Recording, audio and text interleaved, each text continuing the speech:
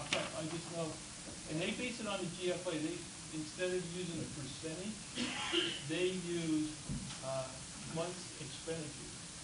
So they look at the 2-month expenditures that they have.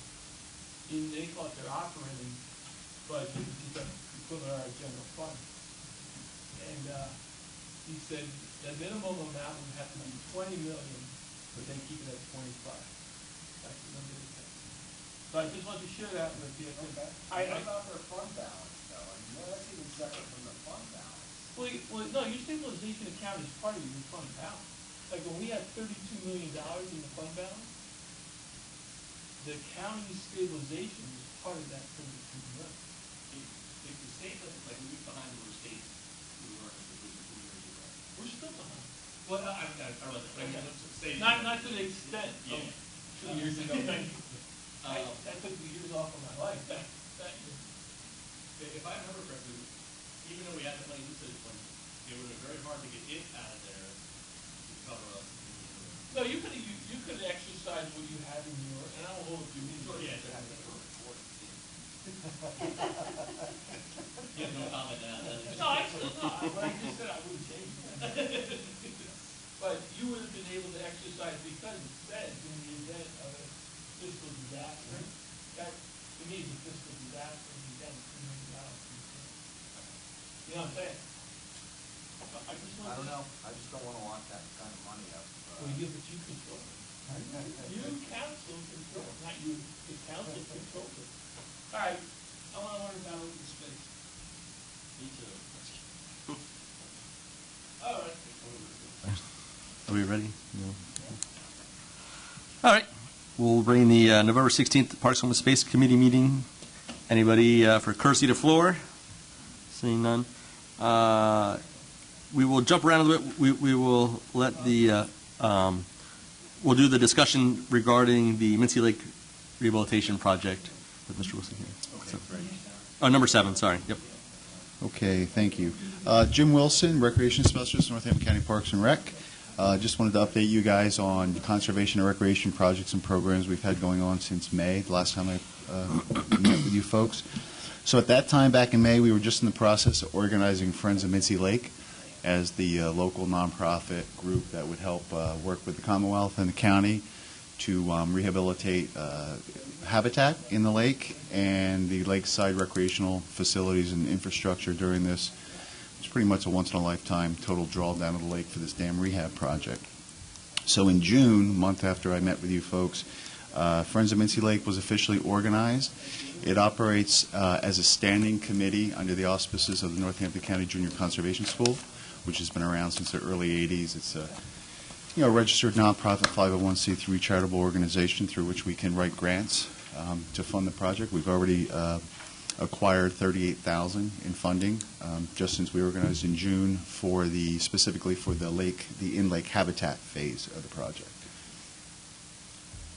So this is the organization, Friends of Mincy Lake, 9 different organizations, including 2 entities within the county government, Brian's Shop, the open space program, and then Gordy Heller, my boss, Superintendent of Parks, and I represent the county parks department on the committee.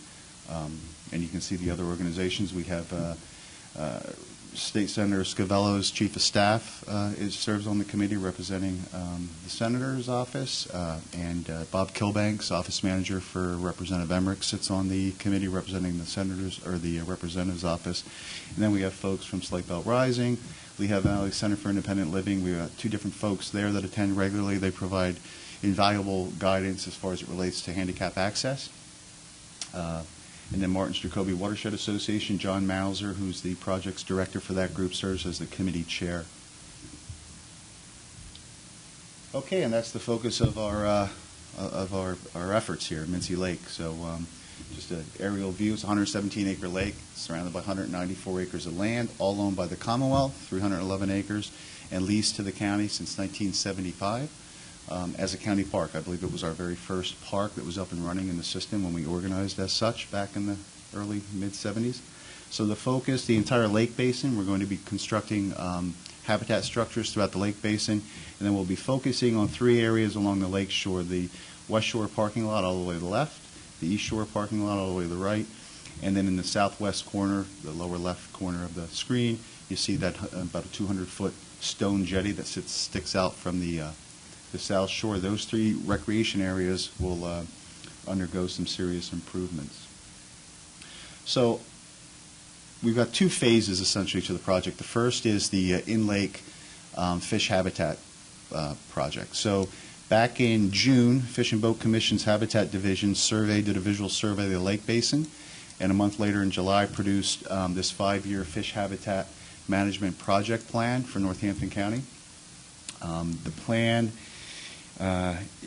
includes the construction, let me step back real quick.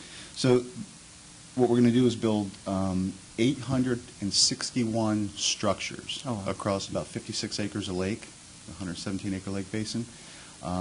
These are huge structures. They'll be built, we'll need 2,000 tons of stone, 1,550 log posts, 355 hemlock boards, and nearly 1,300 rebar pins to fasten all these structures together. So they will look like this. So of those 861 structures, 661 are large-scale structures that will be built in the basin. Fish and Boat will in-kind all the equipment, the operators, and supervision. Take about 2 weeks, scheduled for next winter, 2018-19. So we're going to be building 510 rock rubble humps. Now, will you be getting that stuff donated, or with No.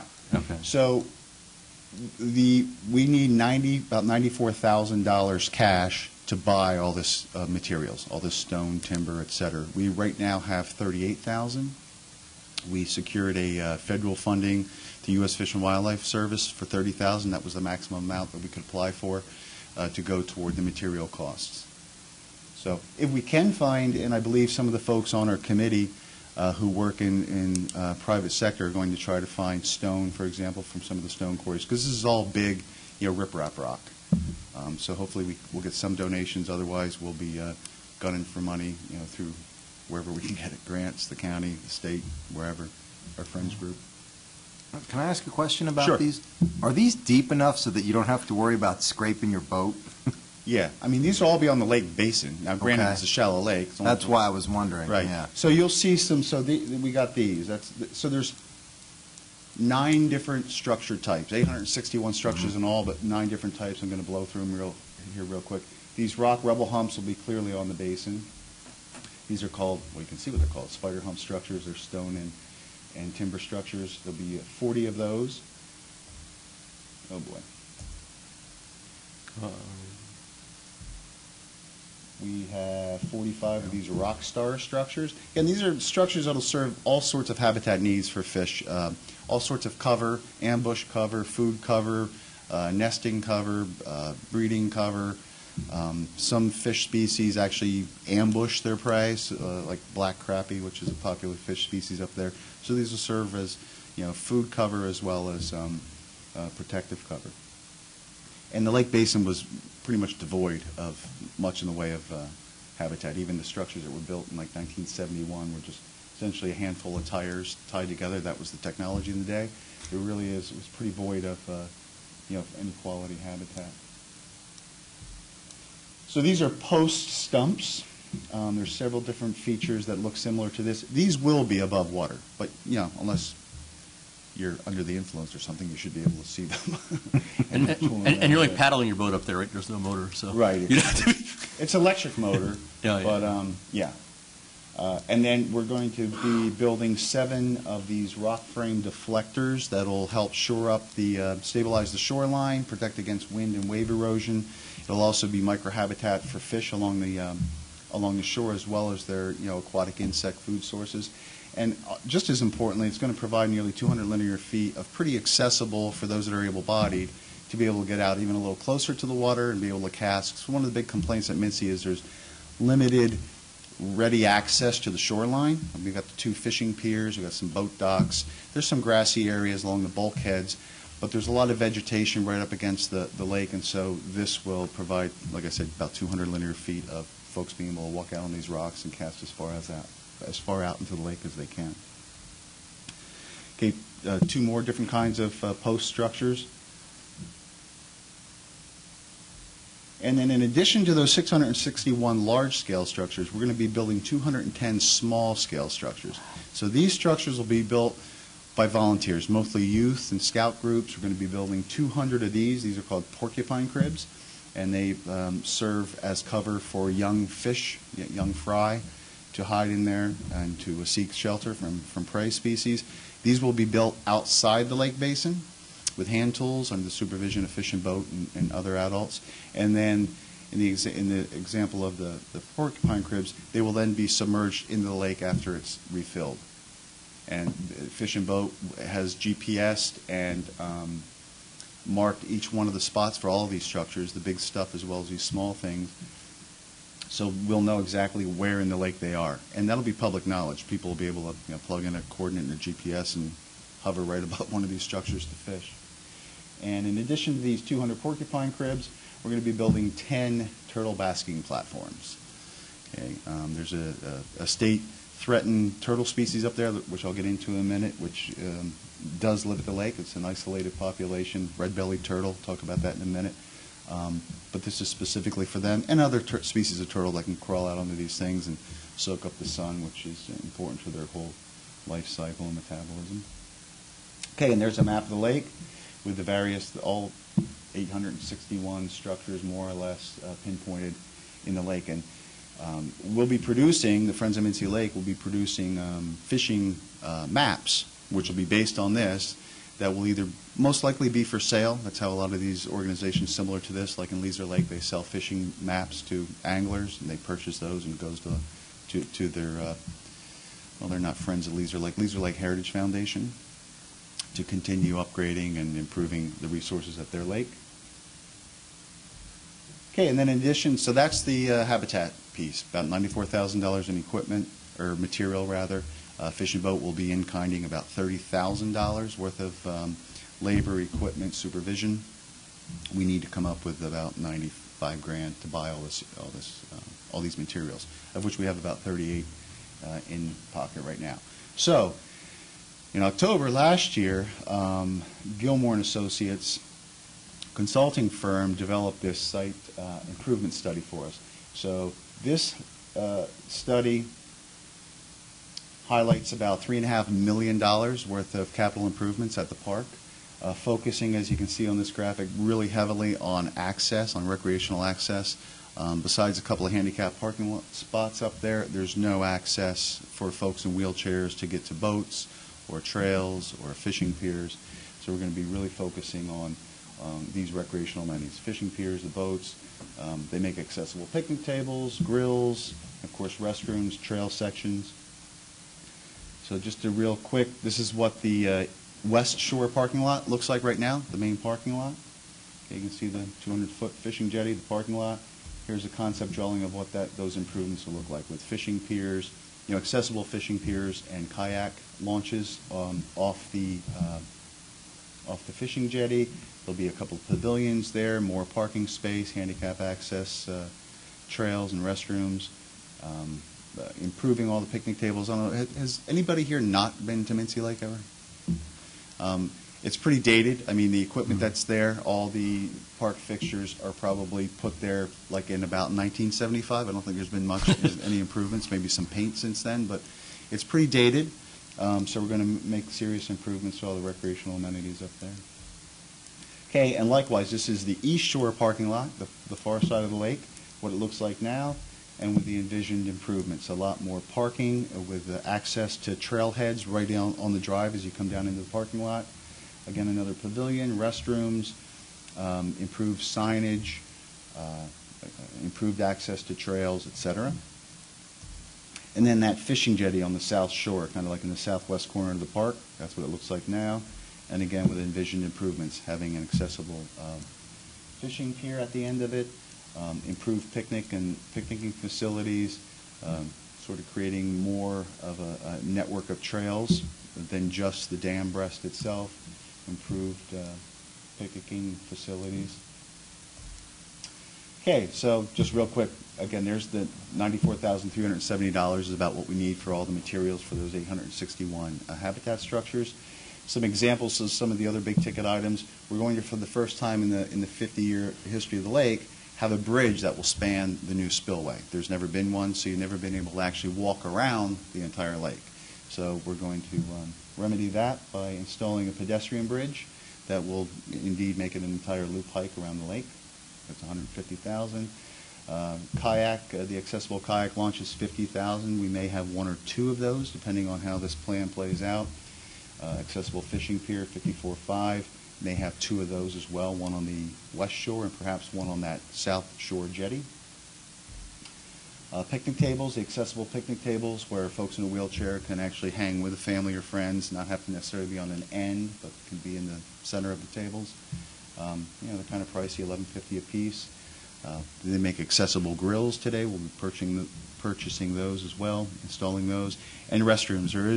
There are two restrooms there on either shore, the east and west shore, men and women's room, restroom. They have been closed up and out of commission for, I think, at least 2 years, maybe 3. I mean, they're unfixable. So there's, right now there's a porta potty that's on either shore, but we don't have any permanent toilet facilities there. Okay, we being Friends of Mincy Lake are about to launch our capital campaign, approaching foundations, corporations, individuals to fund this thing. So the 8 pages, 4 on either side of the middle panel there, and I can give each of you guys one of these. These are our marketing booklet, 8 pages. Yeah, you can pass one of those out to everybody. So this booklet, along with a solicitation letter, is about ready to go. We're going to first target, been working with Frank Brooks and DCED, and he's identified 26 foundations here in Northampton County and just outside the county that have charitable assets between 5 and 10 million. So we're going to approach each of those 26 and ask for, I believe we decided we're going to ask for a $50,000 one-time donation from each of those bigger foundations. And then, we've already been on the road, we being, again, the Friends of Mincy Lake Committee, going to sportsmen's clubs, pitching the project, soliciting donations. And there'll be a lot more of that throughout the course of this winter. Okay, we're modeling at least our the ADA recreational facilities and the habitat structures after the Leeser Lake project, which some of the gentlemen here have been out there to see that, and others may have visited on their own. They have this board, this donor board that recognizes the big ticket donors. We're going to do a very similar thing. Fortunately, we have Mike Ortosky. He's the editor of Blue Valley Times, the owner of that newspaper, and a graphic artist, so he's been handy on our team, helping us design concepts, our logo, etc. So building up to the draw down to the lake, we worked with Fish and Boat Commission between April and June doing a turtle rescue. I know it sounds kind of silly, but it is what it is. We because of that red-bellied turtle, it's a state endangered or state threatened species, it triggered through the feds this turtle salvage operation. If there were no endangered turtle species there, it wouldn't have happened. But we had, I think, 36 or 38 turtle traps all along the lake. You can see in that one graphic there with the green dots. Fish and Boat captured, I think, about 180 turtles of 5 or 6 different species. It's just one of their biologists out there. You can see what these traps look like. There's a painted turtle, a pretty common turtle. Found a bunch of those. It's probably the most common turtle pulled out of the lake. But it's this guy here that triggered this whole nonsense. This state-threatened red-bellied turtle. Fish and Boat estimates there's about a dozen living there. It's this very disjunct, isolated population from other populations in the southeast. So it's a pretty significant, isolated group that we have there that we'd like to see remain there. They were able to catch 3 of these turtles. And 2 of the larger ones were not radio collared, but outfitted with transmitters and then released on a private pond just upstream of the lake. The game plan being that when the lake is refilled in a few years, they will attempt to recapture these turtles. They'll be able to find out where they are with their receivers and relocate them back to Mincy. Likewise, the 180, their plan ideally is to relocate 180 turtles back to the lake.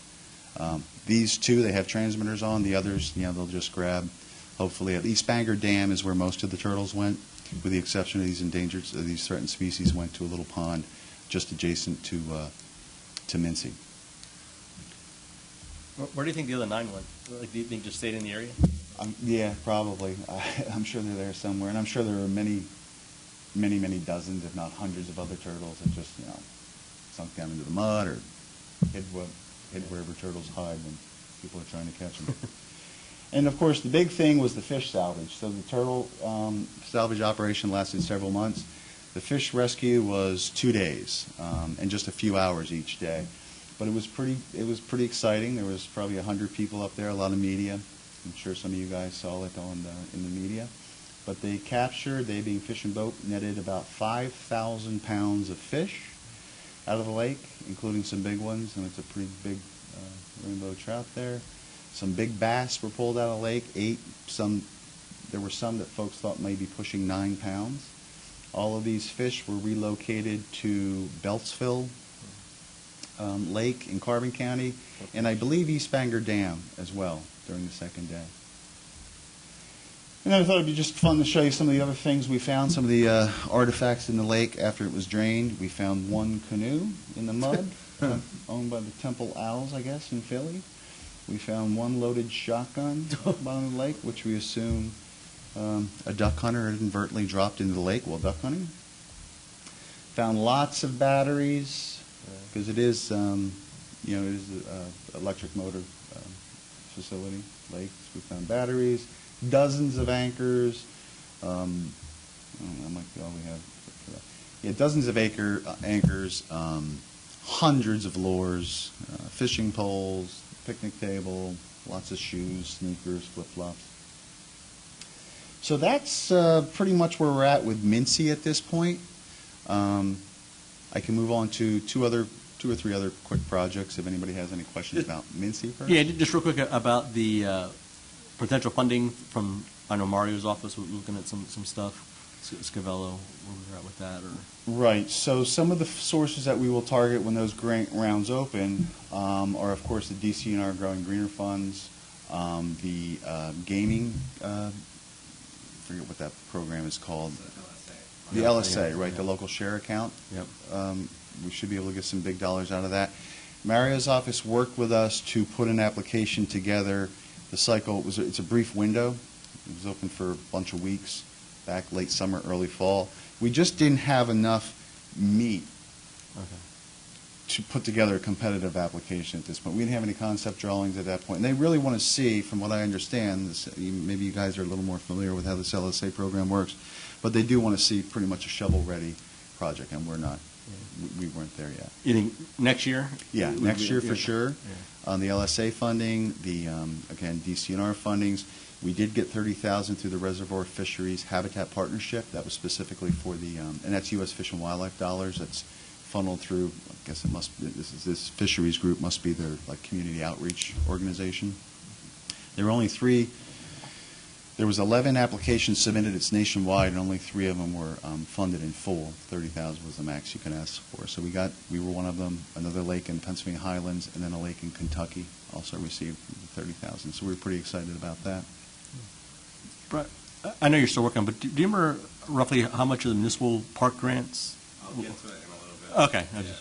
But we have, if all of them get approved, we'll have about $416,000. Okay, and then moving from lakes to meadows. So this is a photograph of a meadow on public land owned by Bushkill Township. It's called the Ballast Tract. It's now part of the municipal park system.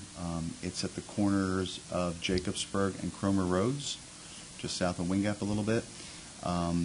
Forget how big this meadow is. It's about 90 acres. Yeah. This is actually one of the, we actually helped fund the preservation of this land, and then what you see as the meadow and the trail around it.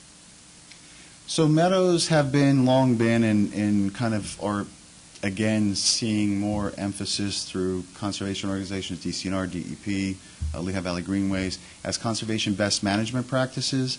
Obviously there's the visual for park goers, but there's also a huge benefit for pollinator insects, honeybees, et cetera, which have taken a hit. We've all seen that in the news the last bunch of years. So it helps with those pollinators that we rely on for food and pleasure. Pollinating and flowers and making the next generation. They're also incredible for water quality, and for improving soil health. The roots of native plants, and we're talking native, North American native plants, not necessarily things you import, that you grow out back in your yard. These things have these incredible root systems that can be 6, 8, and 10 feet long. So they're long-lived. It takes them a while to reach maturity because they spend the first bunch of years, shooting those roots deep into the ground. But they tend to grow very thick, and over time will crowd out the perennial cool season weeds and grasses. So we've looked at Louise Moore Park. Got a lot of turf there at the park. We've identified 3 sites for meadows. The first one, the biggest one, is what we call the 7-acre meadow. That's in that 7-acre, right now it's a very poor quality hayfield that sits right to the south in front of the Louise Moore farmhouse. It is right now mowed twice a year by a local farmer who, if the hay is decent, feeds it to his beef cattle. If it's not, he sells it to one of the mushroom farms for hay mulch. So we would love to convert that into a wildflower, whether it's a wildflower meadow or a warm season grass meadow, some kind of a natural conservation practice with some trails through it to just improve the quality of the soil there as well as just the visual aesthetic. It's pretty much a ready-looking field otherwise. And then in the northwest corner, in the upper left corner, we've got an acre meadow that we could do. That's actually, it's kind of that brown, triangular-ish looking feature, is a stormwater basin that is right now mowed pretty regularly by our park staff, but it would be an ideal place to convert into a wet meadow. So we would seed that with native wetland plants, the seeds, and maintain it as such. I've been consulting with Penn State Extension and a Prairie Nursery, which is a prairie and meadow organization in Wisconsin that specializes in this kind of thing, and they have a lot of clients on the East Coast. So I've been working with them on coming up with some plans. What we've decided to do is the 1/3 acre meadow that you can see. Hopefully you can see. That'll be the first one that we're going to tackle. It's small.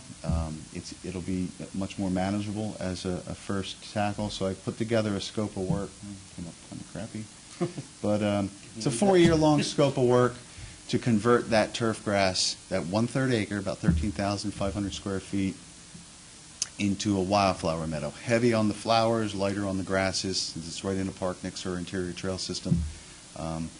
It will also serve as a model demonstration wildflower meadow for the public with interpretive signage, educational signage on the values of wildflower meadows, how you can install them, maintain them, prepare for them, etc.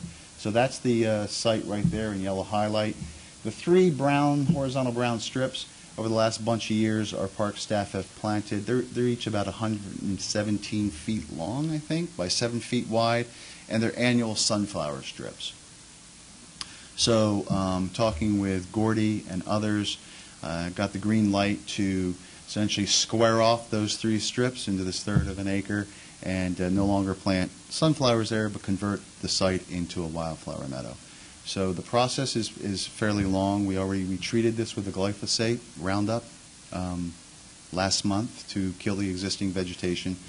We will apply Roundup again 3 times next year to kill, again, the perennial grasses and weeds, and then do a fall planting in September. So we'll seed it in September, and then probably be 2 years before, maybe even 3, before there's going to be flowers actually produced on these growing plants. But in the end, I'm hopeful it'll be a great investment, and it'll be aesthetically pleasing, and it'll be an educational resource.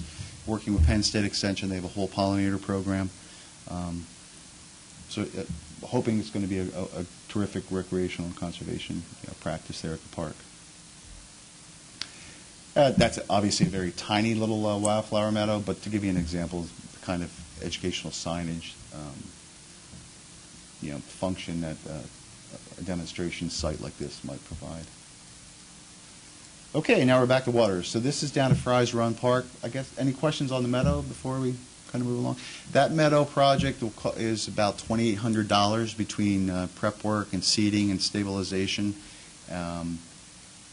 And between Brian's funding and Parks funding, we're hopeful that we'll be able to have that. And if I need to go after grant monies for it, we can do that as well. But we should have the funding in hand for that 3rd-acre meadow next fall for planting, which is when most of the expenses are right at the planting and stabilization end of it. This is Fry's Run down at Fry's Run County Park. A couple of years ago, I've been with County Parks now for 2.5, but I was with the Conservation District for 7 prior to that. And I worked with Gordy and his staff at Fry's Run to turn these highly eroded stream banks at the park from that to that, and from that to that. And then after we were done stabilizing the stream bank with heavy equipment and lots of volunteers, and that was all grant funded through the Coldwater Heritage Partnership Fund, which I believe is mostly DCNR and Fish and Boat dollars. No county dollars were invested in it. A lot of in-kind work from county folks, but no dollars. After we stabilized the bank, peeled it back, stabilized it, we did a bunch of plantings. We planted, I think, just over 200 trees along about a 400 linear stretch of creek. This was done on Earth Day in 2015. This was the educational sign for the buffer, acknowledging all the donors and partners. That's what it looked like. The yellow flags in the back of the trees that we had just planted, we flagged them so we knew where they were when Parks maintenance staff comes down to maintain the lawn. And then this past year, a bunch of those died, as you're going to expect natural mortality from something like that. I think we lost about 20, and we replanted 20 more, replaced those 20 with funding we received. Actually, Wildlands Conservancy applied for DCNR funding to maintain and or establish 8 different buffers throughout the county, might even been Lehigh County too. And Fry's Run was one of their maintenance sites. I encouraged them to include that, where all we did was replace the 20 trees that we lost to drought or deer rubs or what have you. So that was the sign that was installed. Again, that's 2015. 2 years later, we got a really nice buffer going there. You can see this was just taken this summer, and those trees have really done well. Doing their buffer thing, keeping non-point source runoff out of the stream. Oh, and I should also mention that in addition to that planting that we did this year, we also planted, and I believe, Brian, that funding may have all come from you, Louise Moore? Yeah. So we lost 45 evergreens at Louise Moore back in Superstorm Sandy in 2012, mostly the wind and sound screen, or sound and sight screen, I guess, along Route 33. I mean, those were big, mature trees. Of course, we're not planting 100-foot spruces, but we did replace those 45 trees with 45 7- and 8-foot tall spruces, 15 of which we lost already to a fungus, a needle cast, and they will be replaced at no charge by Northern Nurseries, which was our vendor for the trees next spring. All of his stock were infected with the same fungus, so they're going to make good on that. We'll replace the blues. It was all Colorado blue spruces that were affected by this needle cast fungus. We had 2 other species. I forget now what they were, but they were fine. And according to Penn State Extension, they're pretty immune or tough against this fungus, so they should be fine. And then wrapping it up with some recreational programming that we did. This was the first year that the county contracted with Wildlands Conservancy for both some ecological restoration work as well as helping Parks and Rec with its outreach, its community recreation programming. And they did an amazing job. They scheduled, typically in a year I'll do, I'm pretty much just a one-person show as far as the outdoor rec connection goes with parks. We've got a great maintenance staff, probably nearly 24, but really just one program operator. That's me, so I can only do so many programs. These guys, typically I'll do between 6 and 10 a year. Wildlands coordinated and delivered 38 programs this year. This is a picture of, it's down at Wyatuck Park. They were all at our county parks for the most part. Everything from wintertime snowshoeing, introducing families to snowshoeing. We had 9 day camps at 3 different parks. Here's a picture of a bunch of kids hanging out, exploring Catasauqua Creek at Wayne Grove Park. Had a education and conservation workshop there, building bat boxes. This was back in the summer. Had families came out, built. I think we built 10 bat boxes, and they are now hung in place in 3 or 4 of our county parks. Had a family introduction to how to do. Oh boy. Yeah. Dutch oven cooking. There you go, Dutch oven cooking. So introducing kids and families how to do Dutch oven cooking. And then we had a couple of salamander walks up at Mincy Lake early in the spring. And here's two little guys all excited to have found, I think it was a redback salamander. So it's been a terrific partnership. There was I think they had just over 500 people were reached through this programming with Wildlands this year. And we still have 2 more programs to go in November. They did some You and Me programs for little kids 2 to 5 with an adult, and then they had the day camps for kids 8 to 14, I believe. And then there was a number of programs for families, bicycling programs, introduction to fishing programs, etc. So it was a terrific partnership, and I look forward to working with them again. And that is it. Any questions? Yeah. A lot of stuff.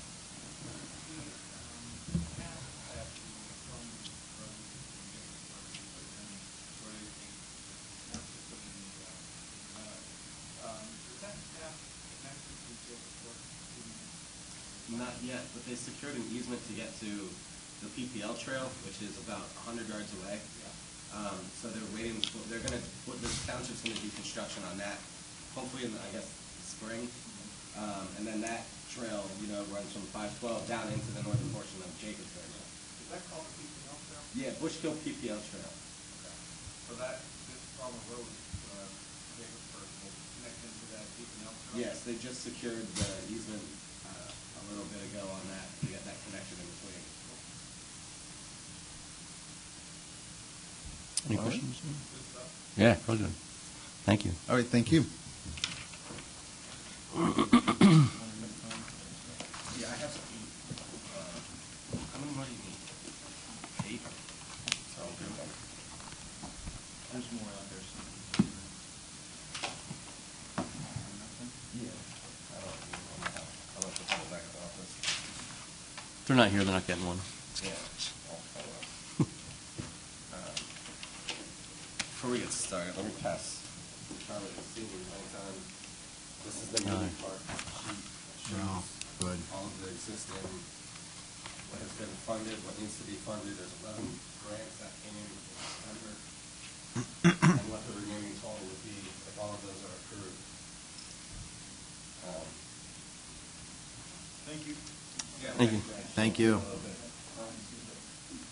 Yes. Yeah, actually, I need to get on it real quickly.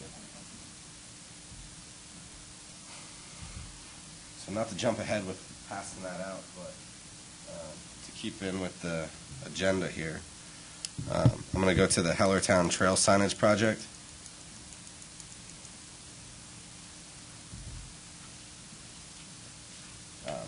The borough received a CDBG grant, I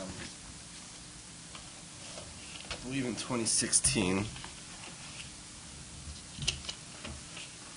2015, and it was to make another pedestrian connection from one of the neighborhoods to the Saucon Rail Trail that exists now. Talking with the DCD, Frank Books, that runs the CDBG program, and the borough, they were looking for a few extra funds due to construction overrun costs and some signage that they wanted to do. So with some of the regional trail projects we've been funding with the Act 13 funds, I thought it would be a great opportunity to do some of these things in the same way that the Walnutport and Slatington are doing signage in their trails and building trail towns and getting. So what this really does is get people from the existing trail and show them directions where the main street is, where the downtown businesses are, and to and from the downtown to the trail. They have designs for their, so this one would be on the trail here, And you can see the green dots where they're located throughout the borough. And then if you're on the trail itself, they would put these signs on it. Do any of these local businesses support or very heavily, yes. contribute into these signages that would bring, people As cash funds? Or Yeah, I yeah. don't, I shouldn't say I don't, I'm not positive if they do, but I know the businesses are very supportive of the trail. They have, they've moved the farmers market to Water Street Park, which was another one of our municipal park projects that we helped fund to renovate. I'm sure the chamber does some type of funding, but I'm not sure exactly what or how much they've put towards things like that. And these are funds that we have in the account or Yes, in the budget. we have, budget. yep. And this would come out of the Act 13.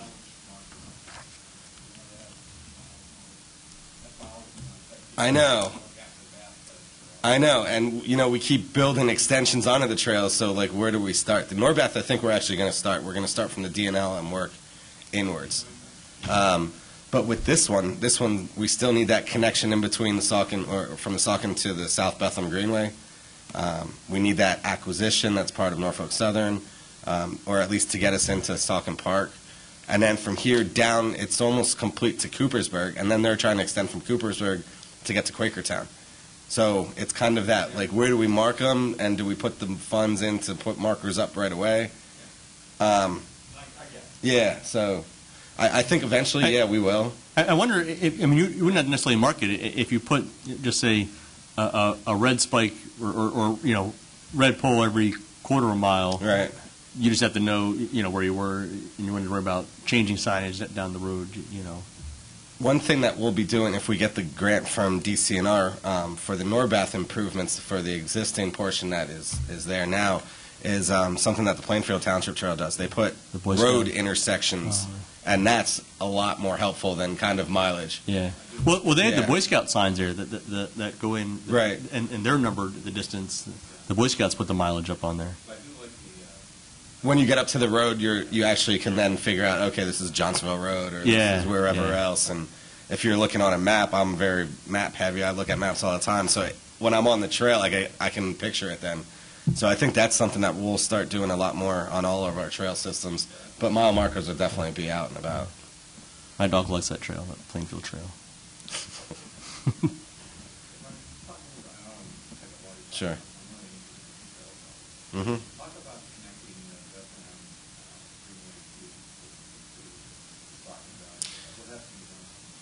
We need an acquisition from Norfolk Southern. There's about, as I've probably said many times, that LVP study from 2013, there was 10 gaps, 6 were identified in Northampton County, and the majority of them probably Norfolk Southern acquisition. We've, through the Lehigh Valley Greenways Coalition, working with DNL, working with Wildlands Conservancy, and the Lehigh Valley Planning Commission, have been trying to get a hold of Norfolk Southern. We have that TAP grant that we received in 2015 for the construction of the Two Rivers Gap 9A that'll connect to the southern portion of Jacobsburg to Stockertown and Plainfield Trail. That we have $425,000 sitting there for construction.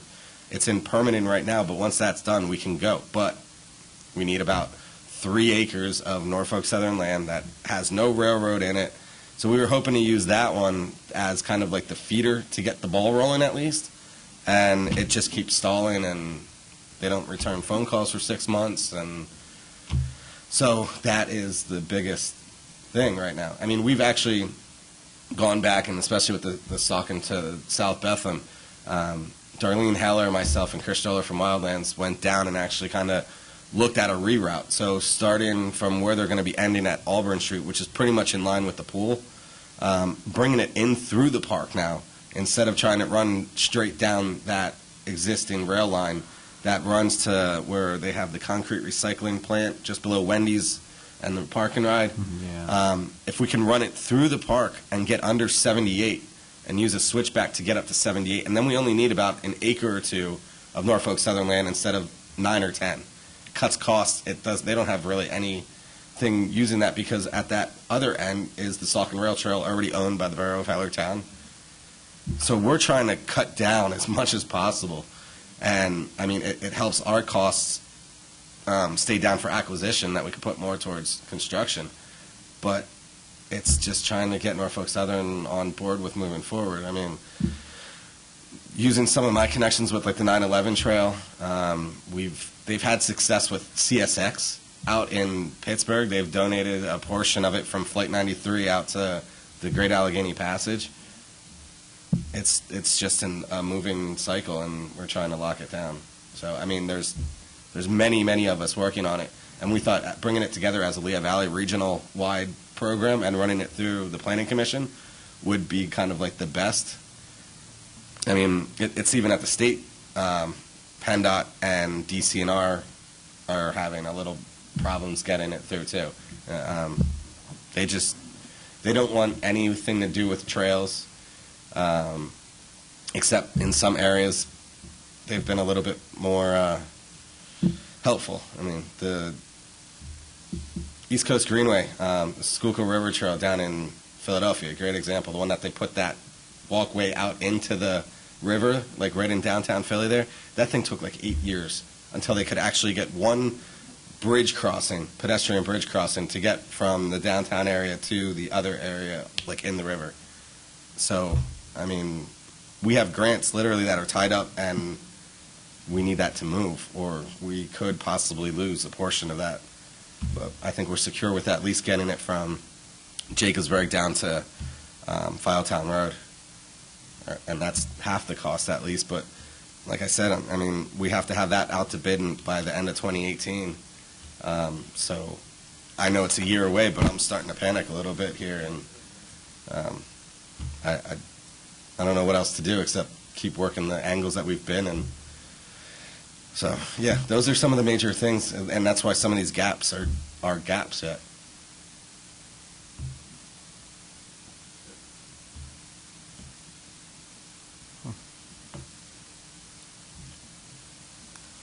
So the Hellertown one, I think it's a great opportunity that we can, and you know, as we build these trails, we're going to start seeing that we're going to need more of these signage things. This is another pedestrian connection from a neighborhood, as I said, and they're looking at up to $21,000, a grant to complete that pedestrian connection and do this signage, which they can most likely easily have done by spring. Right in time for most people to get back out on the trail and the farmers market. But the Hellertown to South Bethlehem, that's definitely ones that I keep hearing people wanting to do. Anybody have any questions on this? Or? Are we going to talk about, as part of this, we're going to talk about the actual resolution? What's that? Well, are we going to talk about the resolution? Right, because the resolution supporting this one? Yeah. Right, yep. there is, yes. Yeah. So do you have any questions on it, the 21,000? Do you have a question on the resolution? Yeah, so if you look at 1, 2, 3, the third whereas, Uh-huh.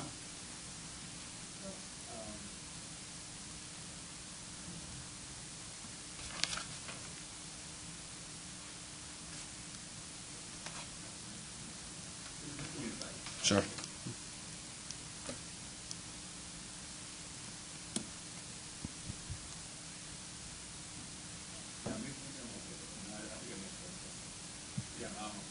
Okay.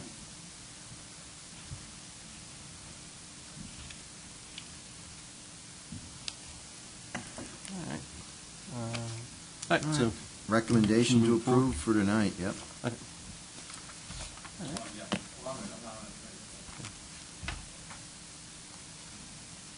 We'll move on to the next one here. Sure. The two amendments to the resolutions, the last time I was here, I asked how we wanted to do this. So what Jim showed was we used the same consultant that's doing the Northern Tier Trail. They did quick renderings and cost estimates for those renderings that you saw at Lake Mincy. We kind of made them in the trailhead areas. It was along the lines, since Mincy is a major component of the Northern Tier area. So they did that work, and we needed to make an amendment to the contract and the resolution for the funds as an addition of $4,500. and this is This was to do the renderings and the cost estimates that we can, instead of taking a whole nother amount of time putting it out to bid for cost estimates on that, we got that done fairly quickly. Yeah, and All the items in it, like. all the items in it. Those 4 that he showed, the before and what they could be, they developed those concept plans, did a cost estimate with that trail on both ends having trailhead components, restrooms, new parking, all of that. And since it was part of the Northern Tier Trail anyway, we thought it would just be an easy fit to put that right into that and get those things done quickly. Because we thought at the time we were going to go for one of those Monroe LSA grants. Yeah. And it just got to the point where we didn't have enough. Those grants are a year-long process, or a year-long, they need to be completed by. Yeah.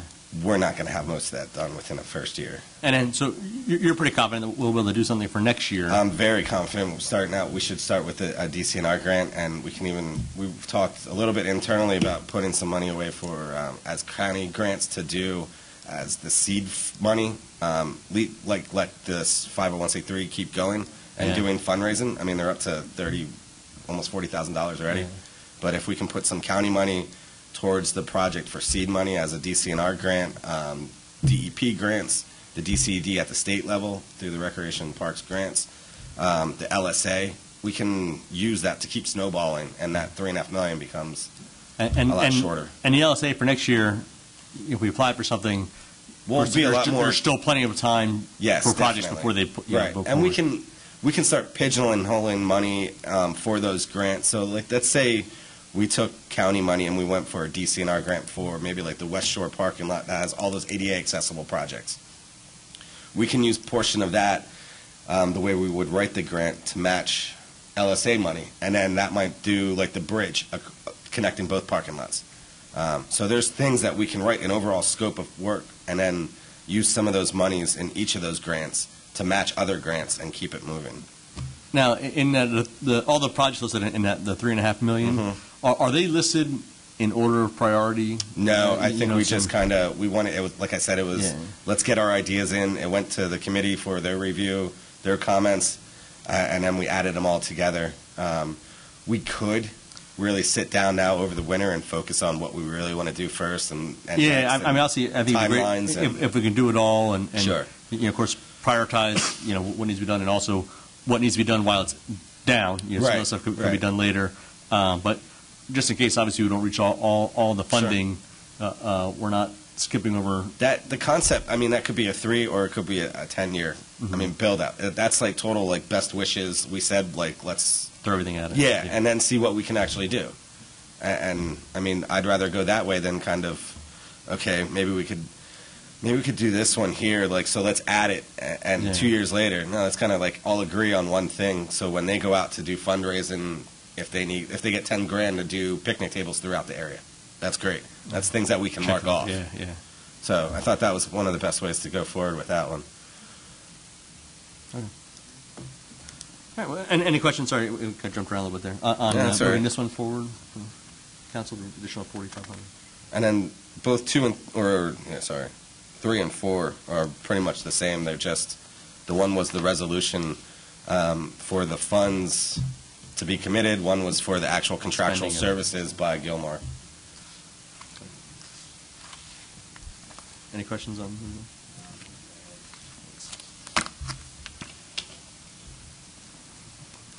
All right. Discuss the municipal park grant. Sure. So as we've mentioned in the past, the program came to an end in September here. As I passed out, we have you can see it down to the penny. It's $416,913.70. Do you have recommendations on that? I think we've discussed, and I personally, I know we talked about, larger, county parks and stuff like that. I definitely think, if not all of it, we should definitely consider moving some over to Mincy Lake while it's down. I mean, this is an opportunity to work on it, that we may not have in Right. 3, 5 years, 10 years down the road. So, open to suggestions or anything, but I personally would be happy moving some of this and even future money into a Mincy dedicated part of open space and Yeah, we were just suggesting that it gets moved to OSI County Parks from OSI Muni Parks, and if you want line item, like, specifically to it, I thought that was Duran clapping because I was actually saying it correctly.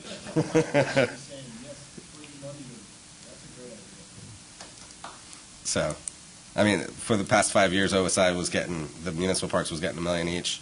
Not much, if any, was going to the county parks. I've been working with Gordy, and we've come up with a list that can get some things done, new safety improvements, new fencing, in most of the parks that we can literally do quickly in 2018 with these funds. And so I guess, I mean, if we just move this all over to the Then we can- county, and you can still pull out of that Sure. for the Mincy Lake then, Yep. as needed. Yeah. I think it's pretty blessed. I'm thinking that it's the time to start giving to the town. No, I agree, yeah. That's what What do you think, John? Well, I guess my question is I always get into this, the mechanics of we need to do a budget amendment then Correct.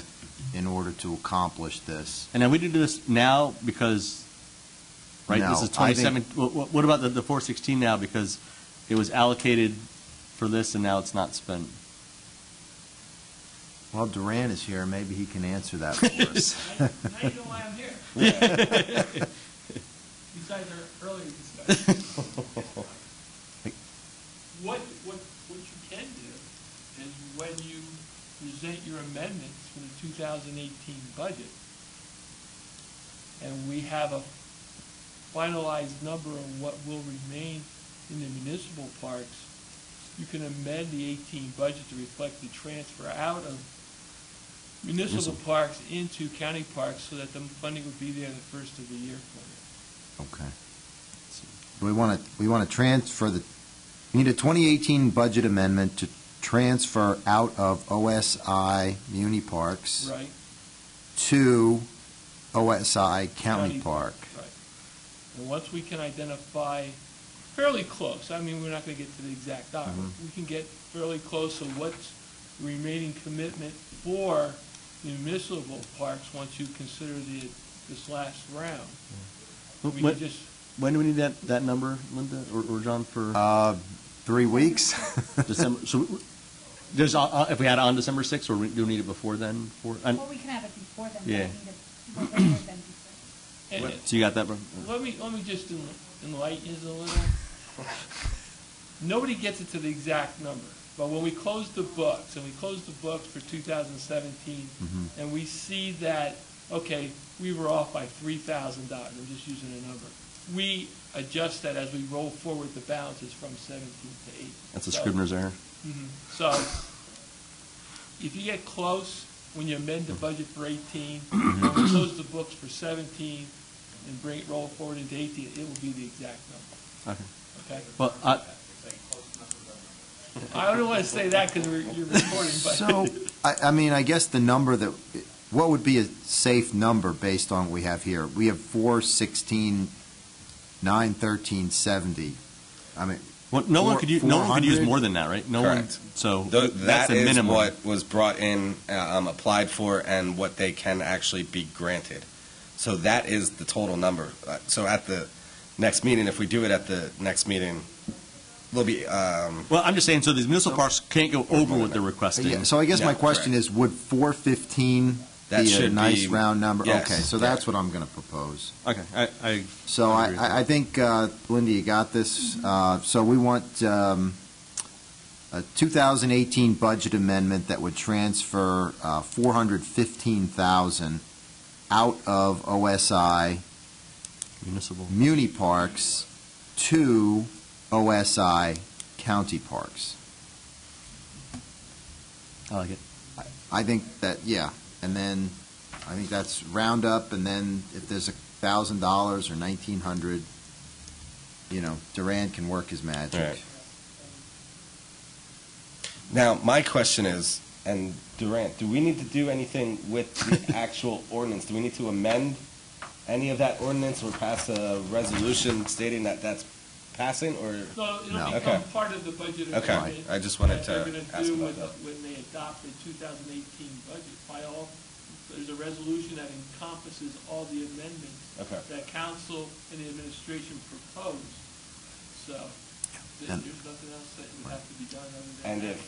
if as these grants close out, would that just go back into the Muni Park Fund? Or Well, would- I think it might be, you want to state that publicly in a meeting, so it's part of the minutes that, say, pick Bethel Township got some money and they finished their project and $10,000 is to be returned to the county because they didn't use it.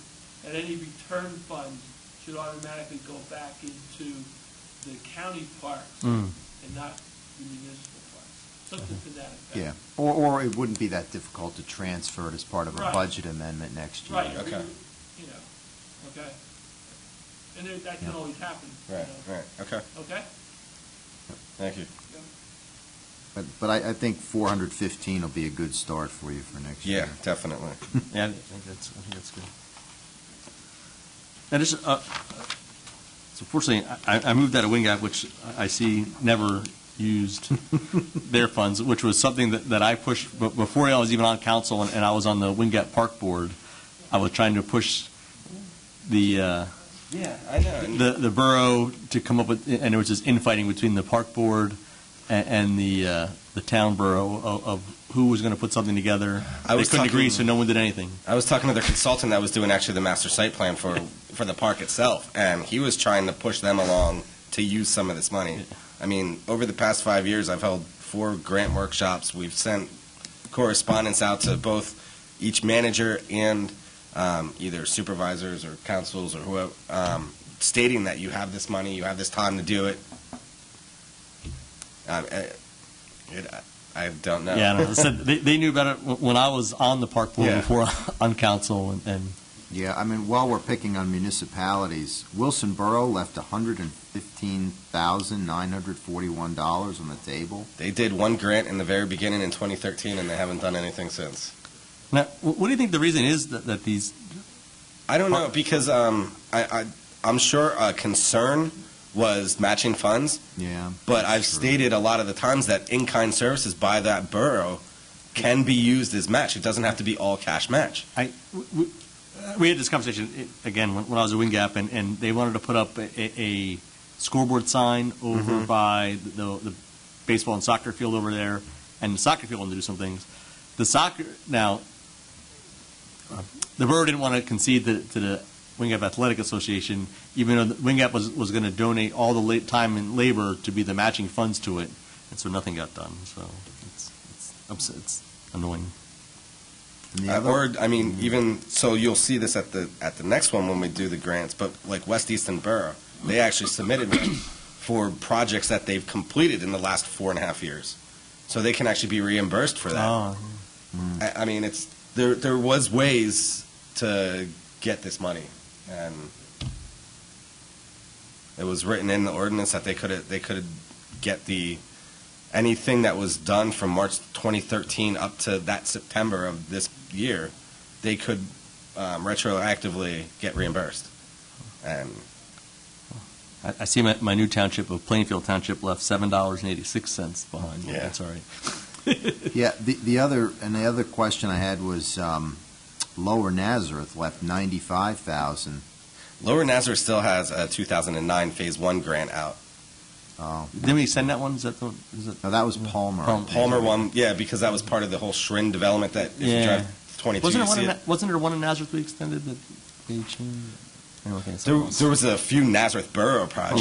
Yeah. The swimming pool was a nightmare. Yeah, that was a Phase 1 that started it, and then they did a couple other projects in there. Yeah. But I think we're at around like 58 or 60 projects, not including the ones that we still have to approve. So, I mean, it was a pretty successful program, in my eyes. Well, guess leaving it behind for other parks. That's fine. Yeah. What time is it? Okay. All right. So I guess. Any other questions on municipal parks? So I guess 8 open space program updates. Yeah, just give you a quick update on some things. I talked to Lower Mount Bethel. They are hopeful for an agreement of sale on that Teckening Trails project. It's 1.5 miles of Delaware River waterfront and about 175 acres that would hopefully be acquired by the township, just adjacent to where their environmental ed center is. Mm-hmm. once again, them, like us, are waiting on the state budget to get passed about some of the grants that we have out.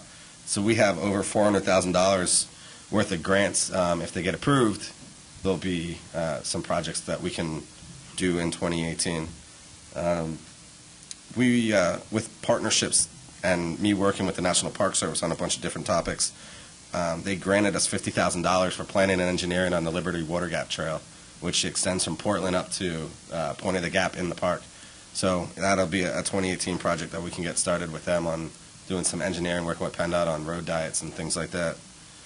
Our Northern Tier project, we had our first public meeting with about 30 people in attendance up at Weona Park Community Center. We have two or three different routes that are pretty much already figured.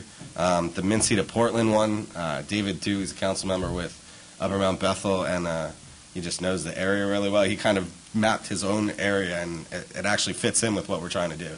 So that would be a quick turnaround to get some signage up after that feasibility study and get that connection going from Portland up to Mincy. Is that mainly on road?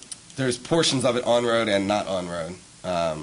I'd say 60-40 off road. There's some areas that we'd have to get some easements through some private property or acquire the land outright. The Norbath Trail won an award at the LVPC Awards in October for the western connector that goes down to the DNL. The easements with Keystone Cement are about 99% finalized finally after about 8 years. It was a little bit of a tricky thing to get done. And we're in process of hiring an engineering firm to get that started from Jacksonville Road, Jacksonville Park, out to Mill Street in Bath. So hopefully we can get started in that in early 2018. Yes, and the Sewer Authority, there's a bridge replacement Stan knows much about. Borough, because they're actually looking at doing a possibility of connecting it to the park and then the school as an addition right there. But our main focus is just to get it to Mill Street, and then we can work with them to get it up into their, I think it's Kiff Callan Park is what it's called there. But then there's an elementary school right behind it that we can make that connection as well. Yeah. So the Two Rivers hold Trailway. There's a great article in the Morning Call a couple weeks ago. They were awarded a grant from Lehigh Valley Greenways this past year as well. They're probably putting about 100 different signs, large map signs and trailheads in each municipality, and directional signage throughout the whole about 20, 30-mile loops and integrated system of trails in that area. And that'll be completed by the end of this year. That's pretty much all my updates. Any other questions? Do we have any? Okay, go ahead. No, this is something different. It's not related to that. If you Yeah. want to go ahead.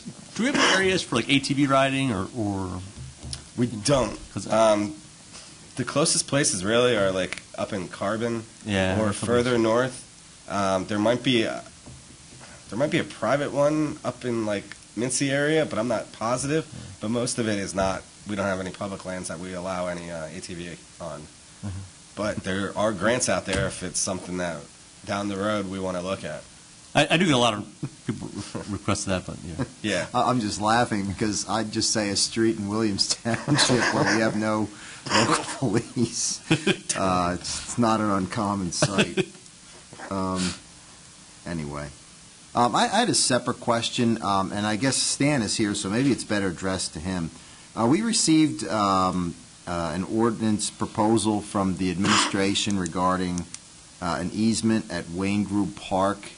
Do you want to tell us what that is and why, or Brian, if you're familiar with it, what it is and why we have to do that? You're on, Stan.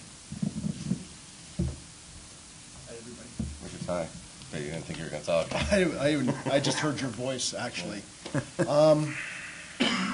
The $250,000 is for the right-of-way that the township requires for the warehouse development on Willowbrook Road.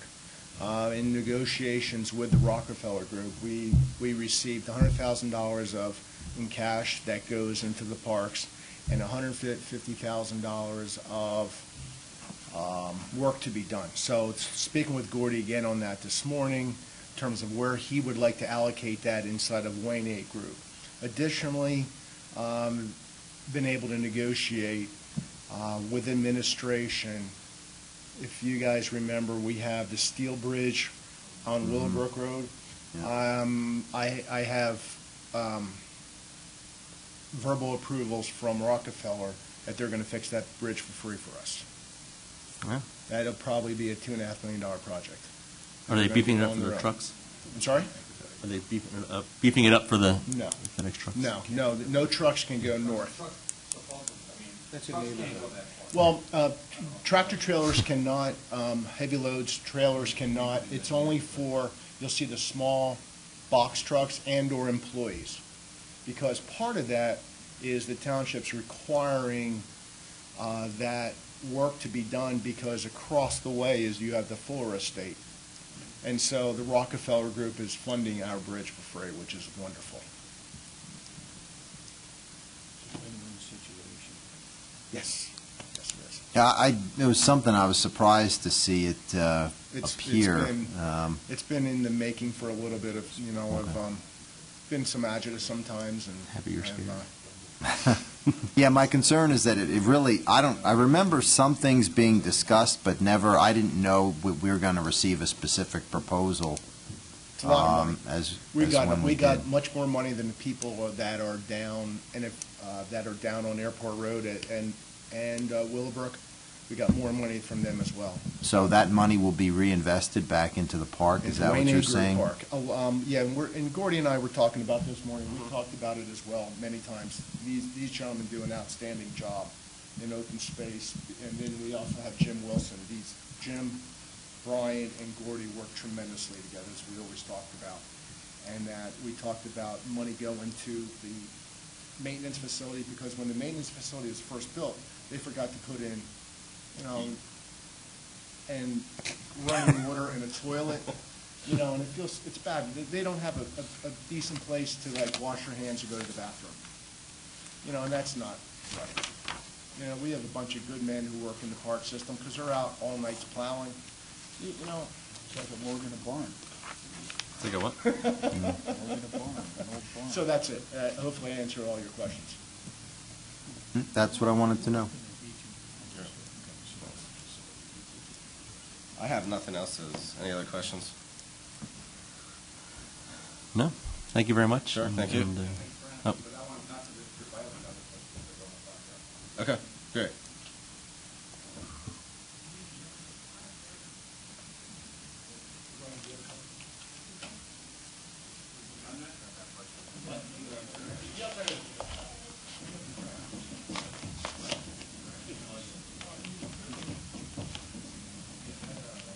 Yeah, briefly, but I don't think it's going to happen right now.